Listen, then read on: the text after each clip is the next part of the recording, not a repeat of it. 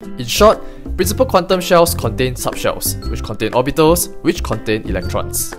This is how a typical sodium atom looks like, and unfortunately, this diagram can only show you the principal quantum shells and electrons, but cannot show you the subshells and orbitals.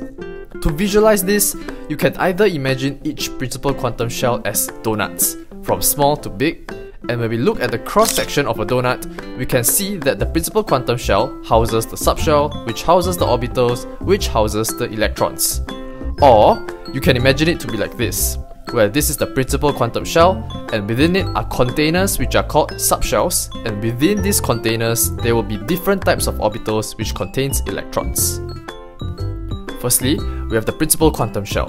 The number of principal quantum shell depends on which period an element is in. So if it's in period 1, it will have 1 shell and we label it to be n equals to 1.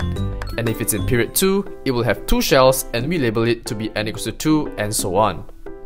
The further the principal quantum shell from the nucleus, the higher the energy level of that shell. The first principal quantum shell will contain 1 subshell. The second one will contain 2 subshells, and the third one will contain 3 subshells, and so on. And as the name suggests, subshells are shells within a shell, or we can see them as containers that contain orbitals. There are 4 types of subshells: the S, P, D, and F subshells. The S subshell can contain up to only 1 orbital, P can contain 3 orbitals, D can contain 5 orbitals, and the F subshell can contain up to 7 orbitals. So you can literally imagine them as containers of different sizes. And the SPDF orbitals are found in consecutive order within the principal quantum shells. Meaning, the first principal quantum shell will have the S subshell, which can also be named as the 1s subshell. In the second principal quantum shell, there will be the 2s and 2p subshells, and likewise for the third one, there will be the 3s, 3p, and 3d subshells.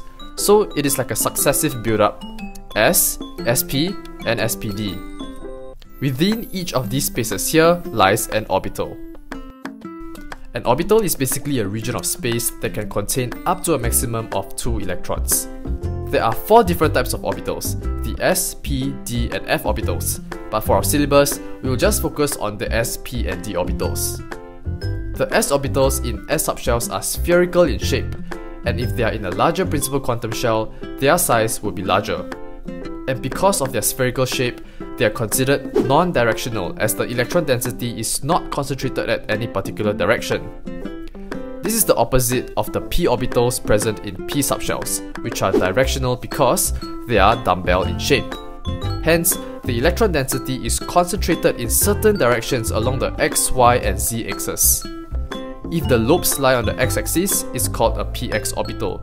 And if it lies on a y-axis, it's called a py orbital, and if it's on a z-axis, it's called a pz orbital. Likewise, p orbitals in a larger principal quantum shell will be larger in size. Lastly, there are 5 d orbitals in d subshells. The first 3 d orbitals have a 4-lobe shape, like a 4-leaf clover, and their lobes point in between the axes. So if the lobe is in between the x and y axes, its name will be dxy. And if the lobe is in between the x and z axes, its name will be dxz. And lastly, if the lobe is in between the y and z axes, its name is dyz. The next d orbital looks pretty similar to the previous 3 orbitals, as it also has this 4-leaf clover-like shape. But can you spot the difference? The difference is that instead of the lobes being in between the x, y, and z axes, the lobes are along the x and y axes, like a sausage on a stick. Hence, the name dx square minus y square. The last d orbital is more unique. It consists of a dumbbell surrounded by a small donut-shaped ring at its waist, and the dumbbell lobe is aligned along the z-axis. Hence its name dz square. So at a glance, these are how the orbitals will look like and how they are related to the subshells and principal quantum shells. Now remember I said that each of these orbitals can contain up to a maximum of 2 electrons? So for the first principal quantum shell, the maximum number of electrons is only 2, whereas for the second quantum shell, the maximum is 2 plus 6, which is 8, and for the third one, it is 2 plus 6 plus 10, which will give you 18. So, do orbitals contain subshells? The answer is no, and it is the other way around where subshells contain orbitals instead. For the second question, the second principal quantum shell will have 1 plus 3, which is 4 orbitals. And lastly, yes, the third principal quantum shell has only 3 subshells.